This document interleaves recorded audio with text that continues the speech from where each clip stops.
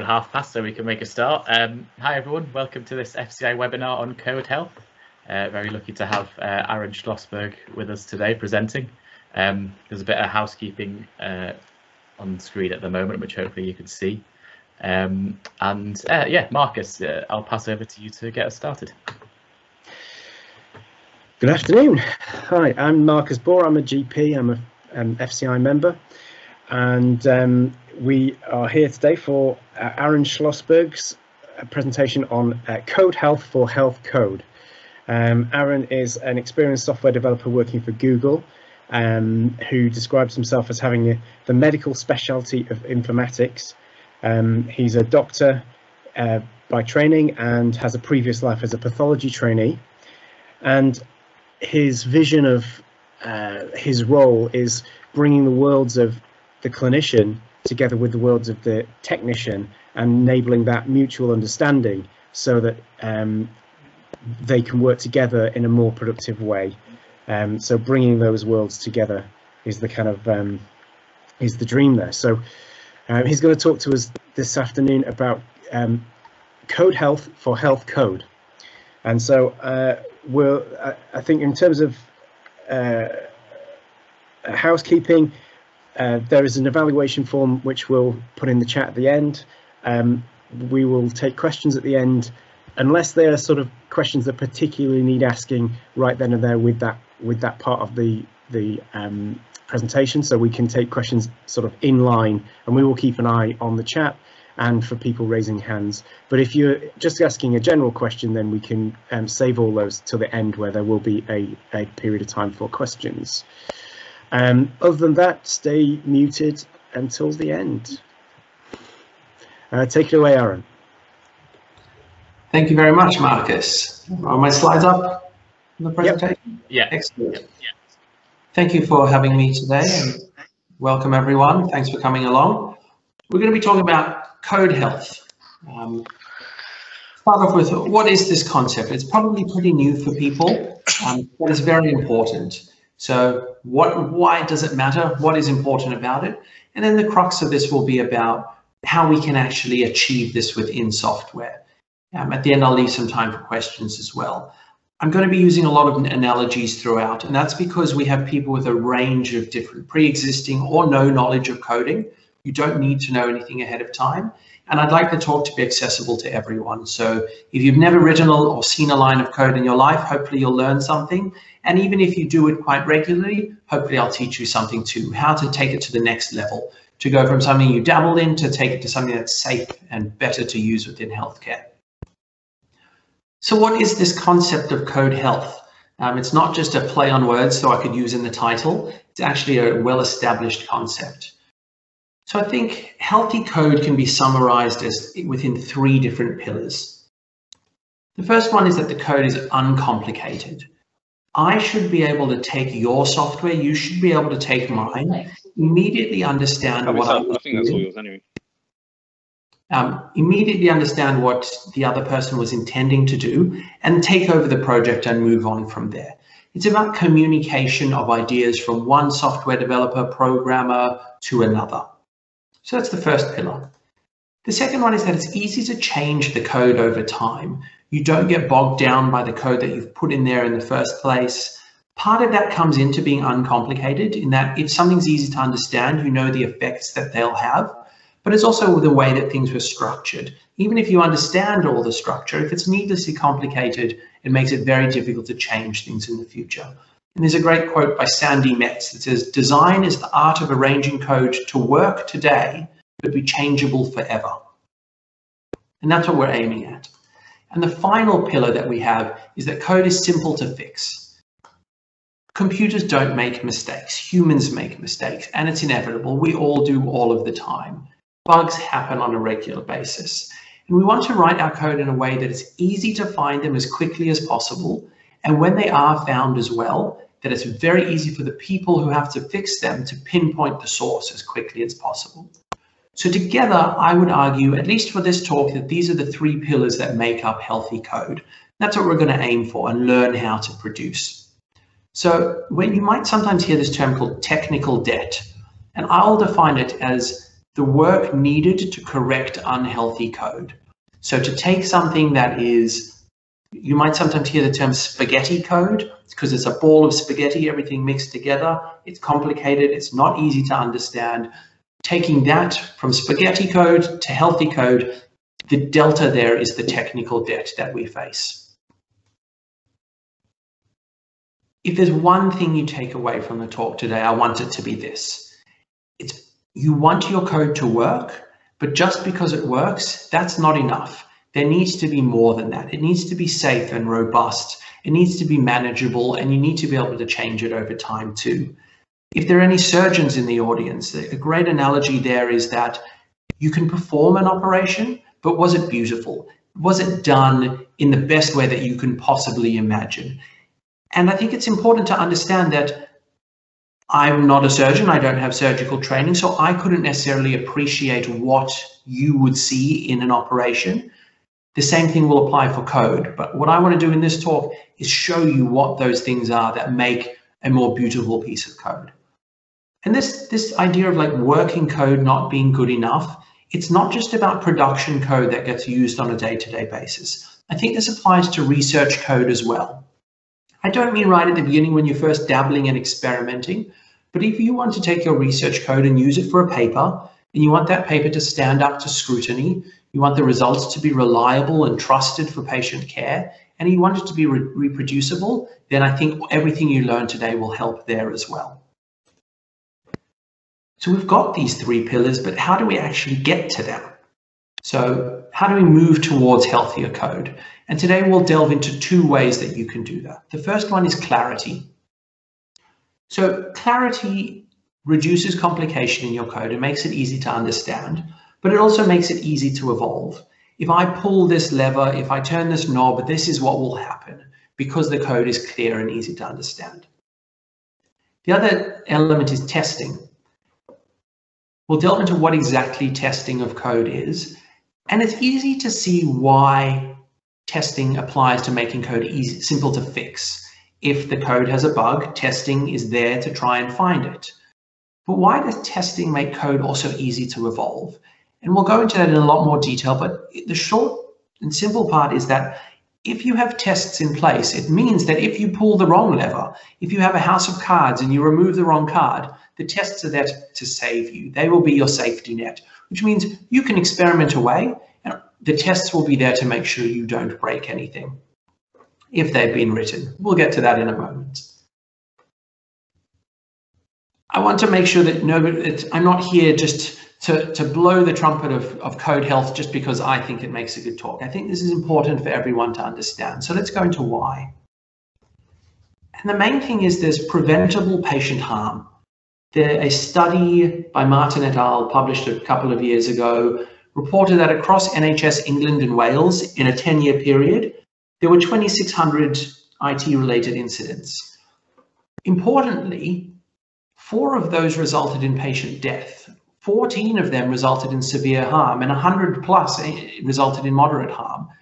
These are things that I haven't looked into the specifics of each case, but if any of these came from poorly written software, it is utterly and completely preventable. And that's what we're going to try and aim to get with healthier code.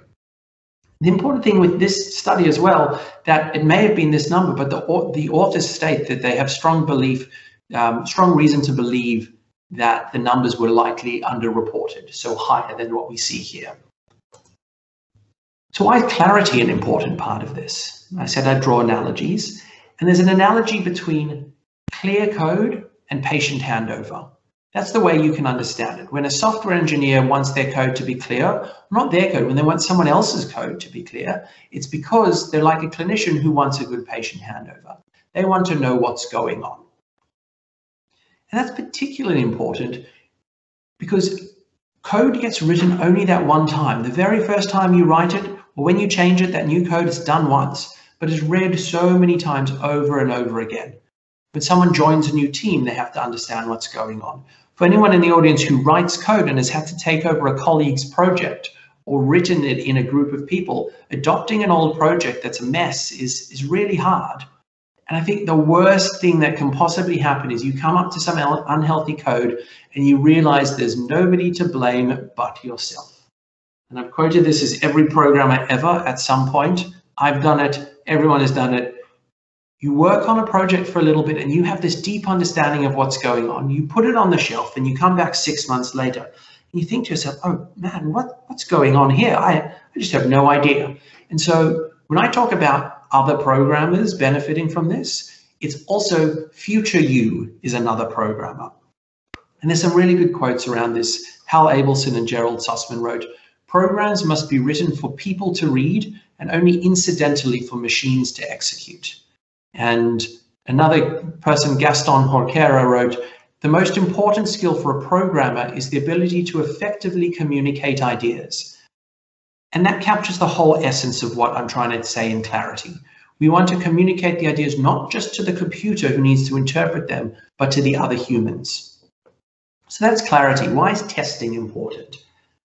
A similar analogy to healthcare is you would never release a drug or a procedure or a protocol without a clinical trial. Same thing goes for software. This code should not be reaching patients and having an effect on them without some level of thorough coverage of tests. We'll go into what that means a bit later about coverage, but you'll see up here I write automated testing.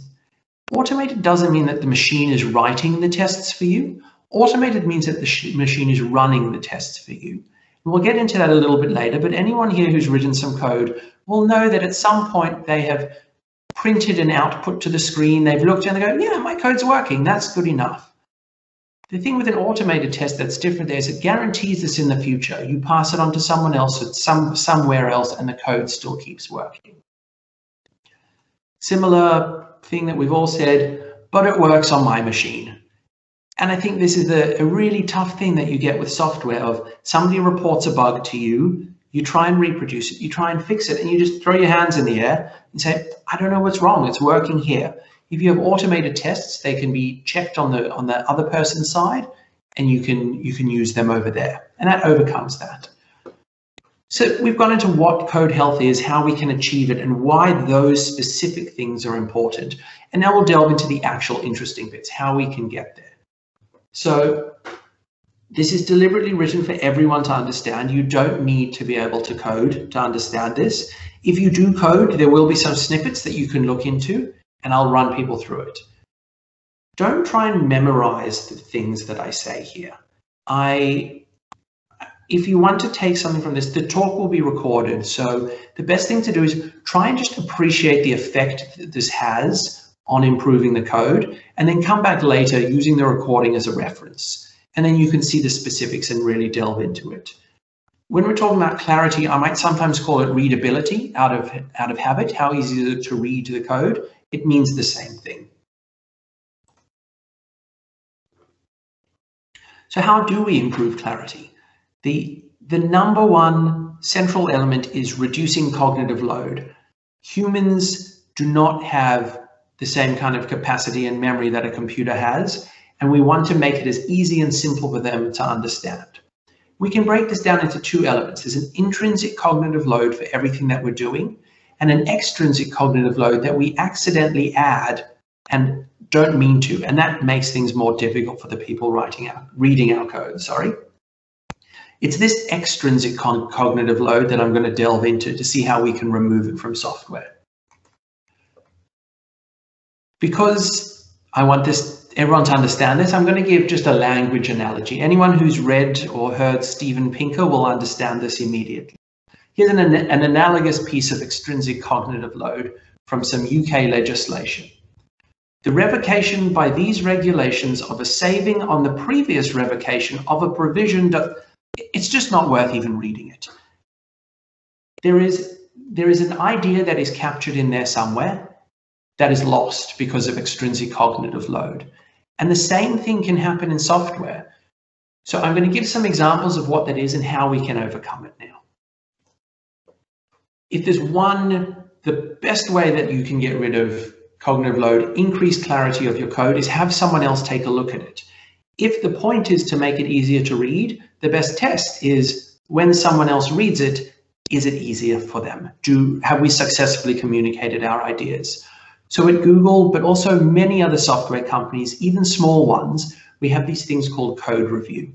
And what happens is anytime I write a piece of code, if I want to submit it and have it saved, some other engineer has to take a look at it. And they have to give me a polite, respectful critique. The idea is to look at the code itself, the end work, not of me as a person. And that's a difficult thing. It's a difficult balance to strike, but that's the goal. And by doing this and providing this critique of the code, they can actually gauge the clarity, tell me when things are unclear, and actually spot the mistakes that I make. And everybody learns in the process. Everybody has a slightly different style, slightly different approach. And by undergoing code review, everyone gets better. It's actually possible to do this quite easily. The widely used code repositories like GitHub, GitLab, Bitbucket all include a code review feature. So when there's a pull request that comes in, a pull request is somebody saying, please accept my code, please pull it into your repository. That's when you can undergo review. And it's a back and forth. You comment on the certain elements, certain design choices, and provide questions and comments. And it's actually okay to push back. If I write some code and Marcus says, I don't think you should do it like this, and I say, no, actually, this is the reason. Even if Marcus agrees with that, the fact that he's had to question it in the first place suggests that there's some level of clarity that can be improved. What you can do for that is add clarifying comments. For the non-programmers, when I say comments, I mean bits of code that are ignored by the computer and are purely there for the people. So how do we write these comments well? This is something anybody who's done a course, you'll learn, you've got to write comments. But there's a litmus test. There are valuable comments and there are non-valuable comments. If you ask yourself, does this comment clarify why I'm doing this? Not what I'm doing or how I'm doing it, then it can stay. If it's just what or how, it probably means you could change your code to communicate that instead. I'll give you an example. This is a what comment. We can see here, anything that starts with a double slash is a comment. It says what this code is doing. It says calculates the price on the shopping cart. Because this by itself is a little bit unclear. What you could maybe infer from the fact that it says price, but what does T mean? This is a what comment. It means we should probably refactor to get rid of it. So a better way to write this is an implicit thing. You abstract what's called a function, which says, I can delegate this task somewhere else. So we delegate it to the shopping cart total function, and it gives us all for these items. And then we immediately know that T is the total. This is a very simple example. What I want to get across to you is this question, why, not what or how?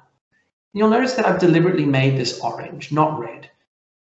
It's better to have this comment, better to have a what comment in there instead of a why, but it's best to refactor. And there's one exception to this rule. If you're writing libraries or packages that someone else is going to use and someone else will use your function, then you want a what comment. You want them to know, if you call my library, it will do this for you. This is what it does. I make this promise to you. That's the one exception for this. This rule of why only, it only applies to the implicit internal bits of implementation. Here's a slightly more in-depth piece of code. It's a bit code heavy, so anyone who programs, by all means delve in. There's a bug in the code, try and find where the bug is. Anyone who doesn't, I'll explain to you why this is a mess and why it's difficult. In here, we have some medical code that's got a hidden bug. And to step through it, it says, if X is true, if Y is true, if Z is true, then do something. But if X is not true and Y and Z are, and you can see it just becomes, this is very difficult. There's a lot of cognitive load, and that's because there's a lot of demand on your working memory in here. And there's a bug that if we change the code, nesting, I mean these, like every time you move it in a level by opening and closing braces, if we collapse it down, we can make things a lot easier to understand.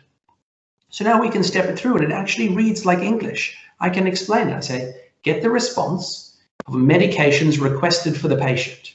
If there's an error, return the patient. If the response says the user is not authorized, return an invalid resource error. And immediately we can see that that's where the bug is. Is user authorized and invalid resource have been matched up, and the wrong FIRE resource and unauthorized have been matched up. By reducing this nesting, we reduce the cognitive load required on the person writing the code, and then we find these bugs. So for anyone who does write code, by all means, try and do this as best as possible. Return early. For anyone who doesn't, take this on board as it's why when a software engineer pushes back and says, I want to write this properly, I don't want to rush it, it's to avoid simple errors like this. And I must give credit to this example to another Googler named Elliot Karpolowski, who wrote an article that I'll put in the suggested reading later. So we've gone through some tips about clarity. Let's look at how we can improve testing now as well. I'm a test nerd. Even my weekend code has tests written for it. It becomes quite a rewarding exercise, but I appreciate that I'm a bit odd. So I said in the description of the talk that the reason we write tests is not to prove that things work. In reality, the reason we write tests is because we have made assumptions while writing our code, and we want to lock in those assumptions. We want to make sure that the assumption holds now, in the future, on a different machine.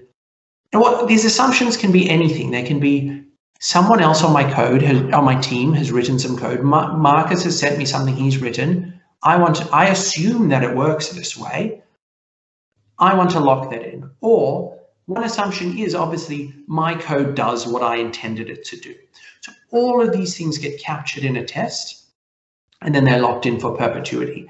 And that's really a safety thing. If it's in research code, it's about reproducibility and reliability as well. So like there were pillars of healthy code, there are also pillars of effective tests. A test should be automated.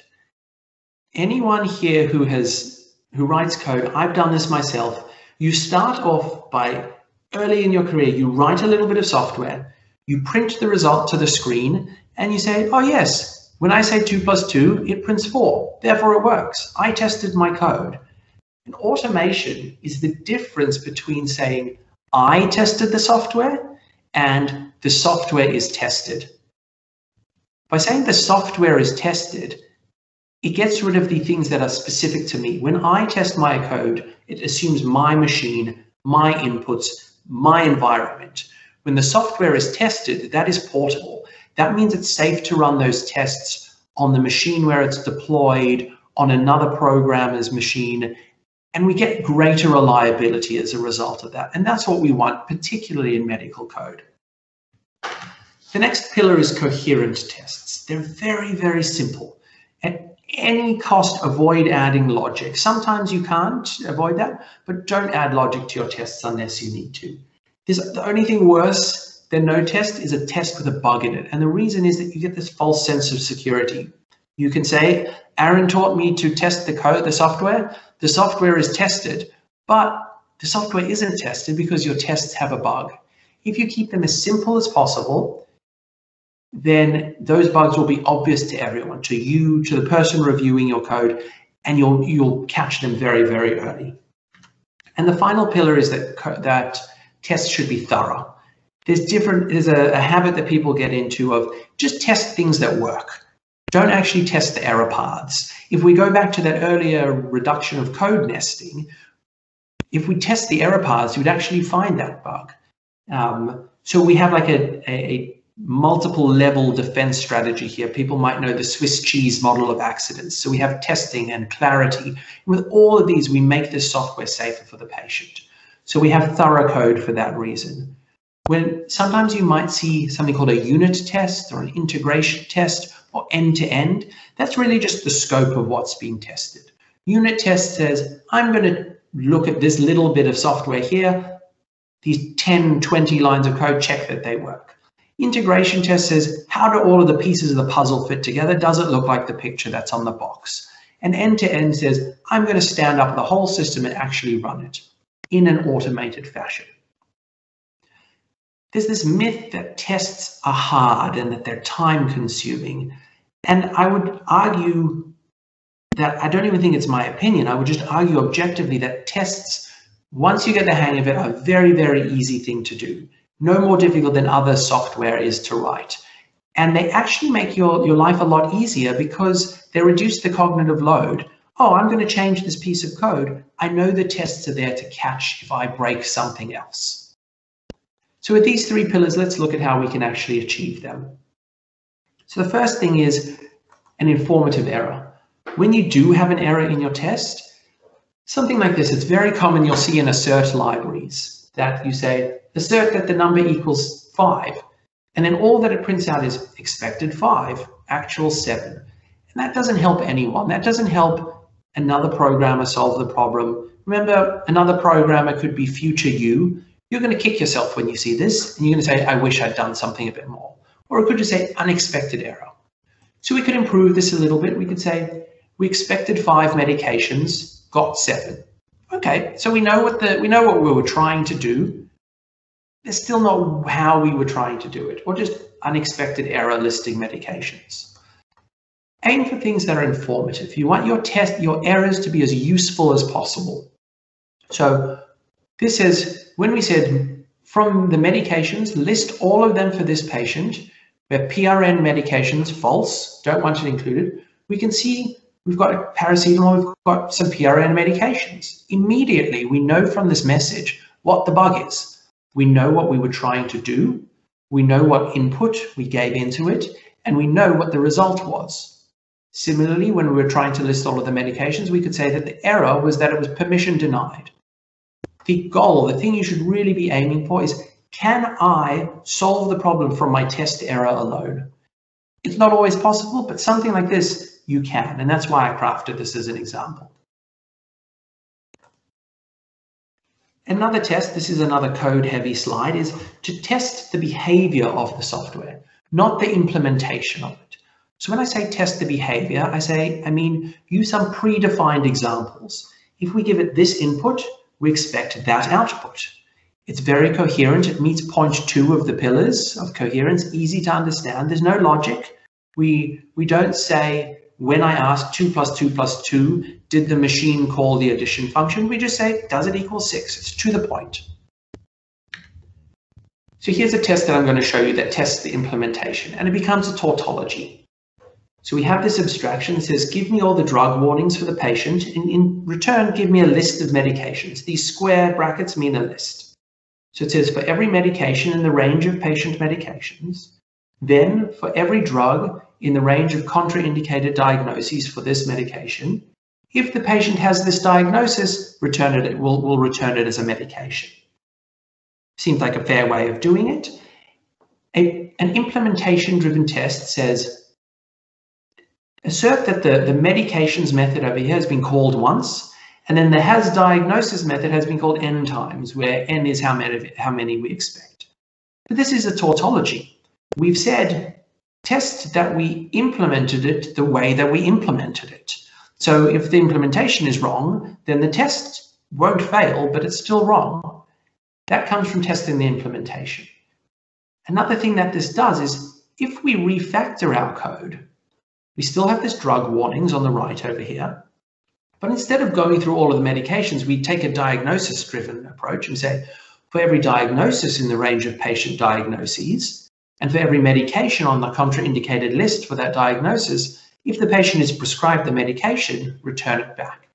These things do the same thing, but if we have this implementation-driven test, it fails, and suddenly it says your code doesn't work anymore, but it does work. So test behavior instead. This is a much better way of doing this. We say the value that we got was drug warnings for the test patient. The value that we want is medication 0, 1, 2, 3. And if what we got doesn't equal what we want, print out an informative error message. And you can see there's a few different things. The thing to take from this is implementation tests don't necessarily capture everything. They break easily, whereas behavior-driven tests get straight to the point. A Googler called Andrew Trenk wrote a document called Behavior, Not Implementation, and he should get credit for this, and I'll link to that later in the talk. So in summary,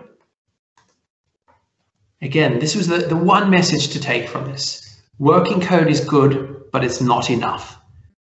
When you, as a CMIO or as someone procuring software from someone, gets pushback from the developers and you say, but it works, remember what we saw today about what the problems can be and keep that in mind. At the end of the day, really, it's patient safety that's at stake. If code is written well, if it's easy to maintain, and if it's safe, then the patients are safer as a result. If it's not written well, not only do we introduce risk, but we also introduce friction and updating medical systems. Everyone understands how difficult that is. If there is technical debt through unhealthy code, it will just take longer and longer. One way that we get there is with clarity. We reduce the cognitive load on programmers. In the same way that we want patient handover between clinicians, we want code handover between programmers. And the best way that they can do this without having to sit with each other is reducing cognitive load in what they've written to improve communication. And the last thing is testing. We lock in our assumptions. You wouldn't release a drug to market without a clinical trial. Don't release your code without automated tests. Whether it's going to be used in a hospital, in a GP practice, in the field, or it's going to be just research code. There's no such thing as just research code. That research gets translated and that research gets used for real people. So put in your tests, please. Just some suggested reading. Remember the talk will be recorded so you can come back to the list. Coding Horror blog is written by a programmer named Jeff Atwood, and he has a list of recommended reading for developers. I won't claim to have read everything on this list, but I have a lot of respect for Jeff. He wrote something similar to the reduced nesting in one of his blog pieces. Everyone has a lot of respect for him, and this is a great reading list. Dave Cheney wrote a piece called Clear is Better Than Clever. It's on clarity and simplicity and why that's important. Anything written by Dave Cheney is worth reading, particularly around this. Martin Fowler similarly wrote a piece on code. You can look on the blog, on this website, about code smell. You can also look on Wikipedia for examples. Code smell is when you look at a piece of software and you smell and go, something doesn't smell right. And it's immediately obvious, but you're not sure what it is. And what I'd suggest is if you come across this, trust your gut. Look a bit deeper. It probably is something that can be improved. And Google has this thing called testing on the toilet. It's not related to code smells. I only realized that when writing this. But on the back of the doors of the cubicles are a number of articles called Testing on the Toilet. So when you sit on the loo, you can learn how to write better code. And they're in all of the Google offices around the world. There's also Learning on the Loo for non-technical things to learn. And we've published a lot of them on the Google blog under testing. And these are some pieces that I'd recommend all of them, but these are some ones that I use a lot. I do a lot of code reviews and I teach code style at Google, and I often send people these. So one is called Change Detector Tests Considered Harmful. Remember earlier in the tautological test of code, it doesn't actually tell us anything. All it does is cause people to start ignoring the tests. And if you think of alarm fatigue in hospitals, change detector tests are very similar. The next piece I'd recommend is called Know Your Test Doubles. This is if you're really getting into testing and you want to put in a fake version of something or a mock or a stub. This is when you want to control the behavior of things that are usually outside your control. And each of these words that I used, they have different meanings, and that's what this explains. We've seen the reduced nesting, reduced complexity, but that's a piece on there. There's a really good article on how to respectfully do code review. What do we want from it to make it best for everyone involved? The same piece, Test Behavior, Not Implementation, delves a little bit deeper into what I spoke about before. And a final one, To Comment or Not to Comment. My why versus what and how was a very simple version of that. And this jumps into a few different places where you can look at ways to comment and what they imply. I forgot to include my favorite thing on the list, actually. If you do a Google search for it, it's called Bumper Sticker API Design, and it just gives 10 or so points on how to make your API more readable for other people to use. I'd strongly recommend coming back to this list and having a look sometime. And that's that. So thank you for coming along, and if there's any questions, I can answer them. Marcus, was there anything while we were talking? Well, I was talking, sorry. There were a couple of questions in the chat, yeah.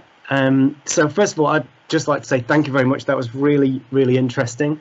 A very different kind of spin on the usual kind of webinar topic that we would use in the faculty, and I think really welcome actually, because you know, although much of clinical informatics can be learned and much of it does not require you to understand coding, I think it's a little bit like, you know, if you imagine a clinical informatician at their best might be analogous to a conductor of an orchestra.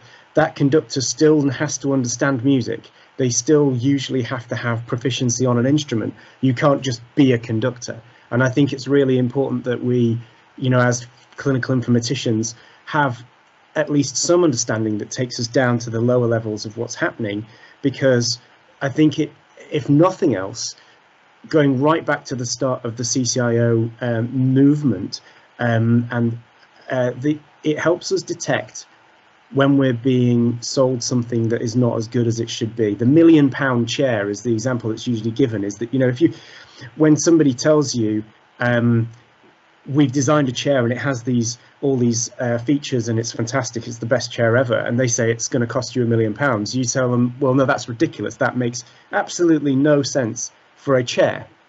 But with software, unless you have a frame of reference for what costs money, what should things have, what features to expect and what features not to, it's very difficult to detect the analogous £1 million chair in software.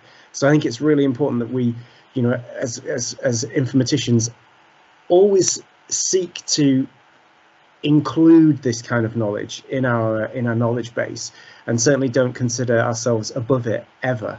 But because I have, you know, encountered that argument that, you know, informaticians need not know anything about code and software and design patterns and architectures and things, and actually I think that's not true. So it's really good to have this perspective. We've got a couple of questions, so I'll go straight to those. Mark Bailey has asked, which language were your examples in? I think just out of general interest. Oh, I'm so glad you asked. That was Golang. I did it on purpose because I love the language. For anyone who hasn't come across it, Go I would describe as if C and Python had a baby and the DNA turned out perfectly. It is strongly typed, which means you know that when you're dealing with a number, that's a decimal, it's called a float, you've got that. When you're dealing with a string, it's exactly that. It's very easy to, which is C-like, but it's very, very easy to write, which I would consider Python-like. And a lot of what I learned about healthy code and clear code, I actually learned from the Go language and teaching it internally. Cool. I've never programmed in Go. I use a lot of Python, and you're right that actually sometimes having to guard yourself against getting the wrong data in a duck type language where you don't know what type it's going to be actually just adds more complexity to your code, because you don't know that the data will always be of that type. Exactly, and that's the cognitive load thing. If you use strong typing, it makes it easy. The computer takes that away from you. You don't have to remember what's what. It does that for you, and it makes it easier and just much simpler. You use the term duck typing. For everyone else, that means if it looks like a duck and it quacks like a duck, it's probably a duck. So if you pass a number in when you're expecting a string of characters, it suddenly gets treated as a word, not some, like the written form of the number, not something you can perform arithmetic on. But if you have something strongly typed, you don't have to worry about that. We have somebody with their hand up, so Phineas Catling, if you want to unmute yourself and ask your question. Thanks very much, Aaron. That was a fantastic talk. I wonder if you could comment on a problem that I encounter in my research, which is doing data analysis, but with stochastic elements, things like machine learning, when you're not exactly sure what the data structure you're operating on is going to look like after you've, say, trained your machine learning model. I'm sure you encounter similar things at Google. How do you write robust tests for those sorts of situations? So I think there's something really interesting that can be said about stochastic code. And I'm really glad that you used the word stochastic, because it doesn't mean that it has to be non-deterministic. The idea is that when you write something that has a random element to it, the computer doesn't use true randomness. The computer has to generate its randomness. And you have this concept of a seed. It says, if you start with this as your incoming seed of randomness, this is the deterministic output that will come from that. When you start to, so if you have a function that includes randomness, that is one way you can do it. Or remember when I said something about test doubles, you can put in a randomness generator that's completely under your control.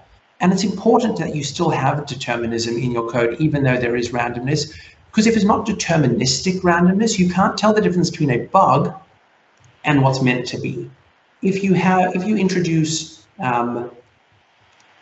even if you say it's been run many times, and therefore by the law of large numbers, any variance cancels out and your variance must go close to zero, that only changes your precision on randomness. This doesn't change your accuracy. You can have a very precise output that, because you had non-deterministic errors, it is just completely off the mark and wrong. When you start bringing machine learning into the mix, like you mentioned, that goes a little bit further outside the realm of what I was dealing with here in testing. It's like you say, when you don't know what it looks like on the other end, I think that is when you start bringing more traditional trial type things into the mix. Does this do what I intend it to do significantly better than other times? And I think basic hypothesis testing can be brought into that. And very occasionally, I think in my 5 years in Google, I've written 2 hypothesis test-based tests that I just said, look, I don't know how to address this any other way. I'm going to make the test run 1,000,000 times. Therefore, my p-value is 10 to the minus 8. And please just accept that. In a way, that's kind of how medicine works. And when we do our research, we can't run deterministic tests, but we can run it against the population and then analyze the population and say, well, we think that we found an effect, and comparing the control and the intervention arms, you can actually say whether you did find an effect and whether that effect was the one you want to find. If I may just add one last thing. One thing you can do if you have a machine learning model is like a pipeline. So I spoke about unit and integration and end-to-end tests. You can still put your unit tests in there. This bit of the pipeline works exactly as I expect it to. Let's just go back and make sure I haven't missed any other questions. Right at the beginning, when you were talking about preventable error, and you had the pyramid of with 4 deaths at the top and 3,000 IT errors, you said something about those deaths are preventable or the errors are preventable. And Mark Bailey has asked, could you define preventable from an IT perspective? Oh, it's tough. I think you can break it into 2 different things. There are some that are absolutely preventable beforehand because it was actually the software. And then you move into usability, which moves outside of the code itself. Is the way that the human interacted with the code preventable? Enrico Coiera, the professor of health informatics, wrote something about like, you can't test informatics in isolation and software in isolation. It's got to be within the socio-technical milieu in which it's used. And I think that is an element that is separate to what I was trying to address today. The preventable errors that I was trying to address today were, does my software work in the way that I intend it to under those circumstances. And then the next level along, which is that first bit, I would say is very much preventable, the errors there. It's the next bit, how do things go wrong when the different layers of Swiss cheese all miss things? I don't think those are as easily preventable, but this is just that first layer, close as many holes in that first piece of cheese so that we don't let the errors kind of drip through further. There's a question, should we be requiring health IT suppliers to publish their testing strategy, and how do we get around commercial confidentiality? Interesting. I think that's a really tough question. I think, so Marcus and I before this were talking about like open source software and open source operating systems, and it's a beautiful thing because you can look inside it, you can verify that it works. I think if a commercial company it's a hard question because you do have that confidentiality. I think it really depends on what's going on. If there is something like a machine learning model, then it can undergo the same kind of scrutiny that a drug can undergo. If you have to have code kept in a proprietary mechanism, then it becomes a lot harder. I'm deliberately trying to stay away because I have no legal background and don't want to say anything about that. I don't know what things are available there. But I think that becomes something where you need to have an open discussion. That's when having a CCIO who understands tech can have an open discussion of why they want this, why they don't, and bring both parties to the table. I was discussing with Marcus before that I want my goal is to be able to have technicians and clinicians talking to one another so that they can come to some sort of mutually understandable conclusion so that they believe things are safe for everyone. Yeah, I think a really great term is shared vocabulary, and having understanding of each other's vocabulary just enough that we're now able to speak the same language. I think my personal views around testing and open source are probably quite radical, but I think one of the problems that it stems from, that the difference between, say, drug testing and open source software or software testing is the difference between patent law and copyright law.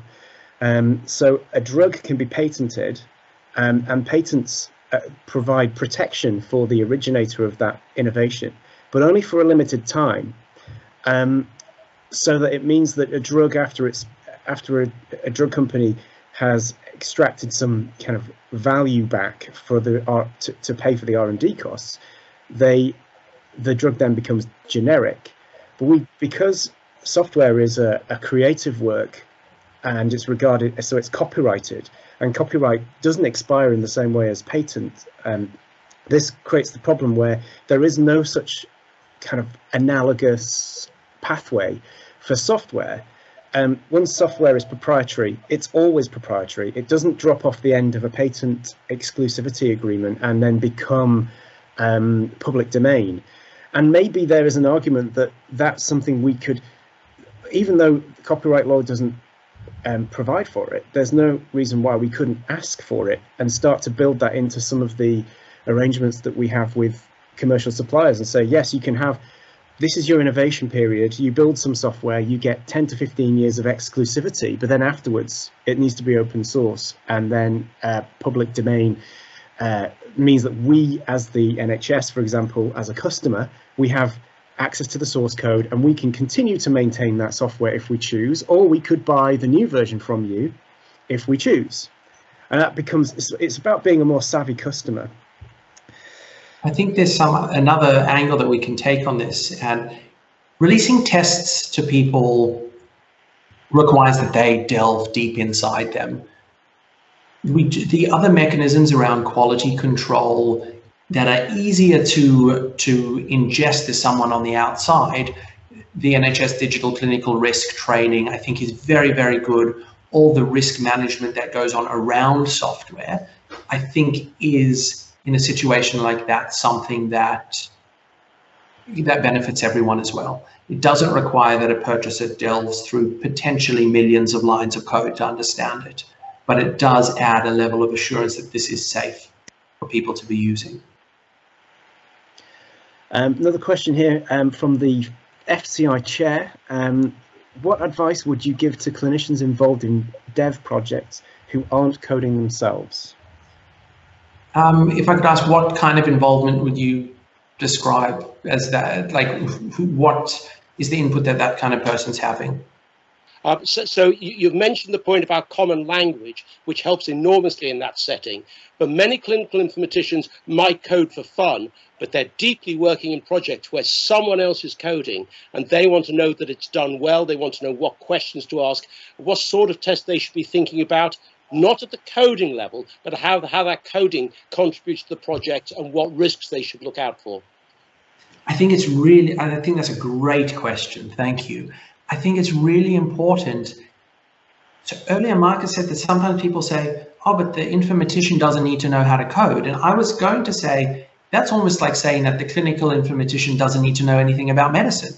I think you need to understand both things. And as the informatician who writes a bit of code, dabbles, but isn't the primary developer, that is where you come in and you can say, I understand what good code, what good tests look like. You don't necessarily have to be able to write phenomenal code or write phenomenal tests yourself.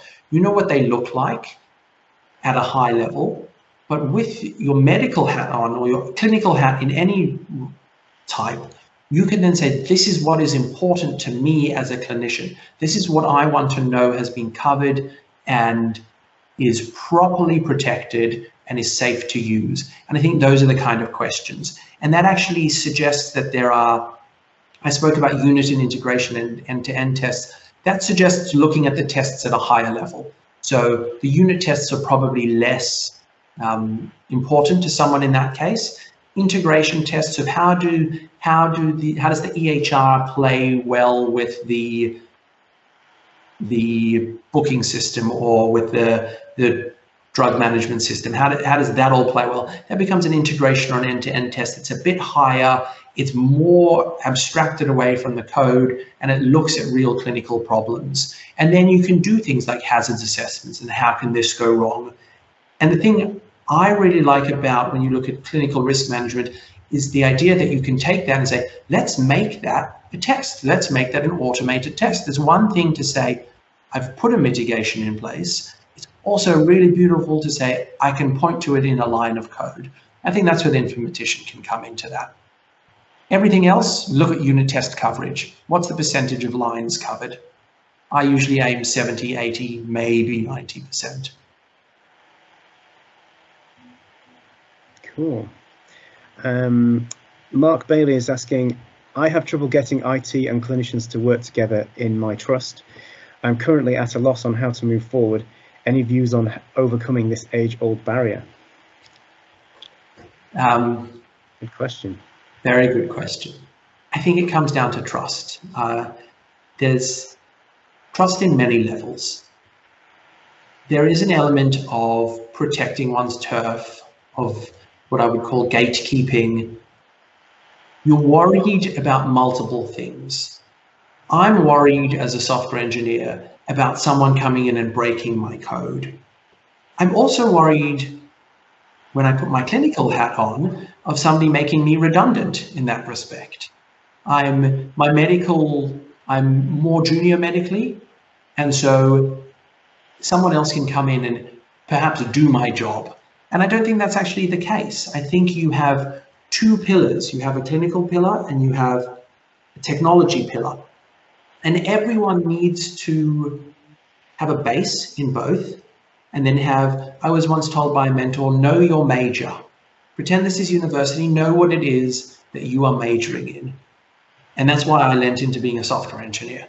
She said to me, don't pretend that you are the clinician. By all means, don't ignore the fact that you have the clinical background. That's very important.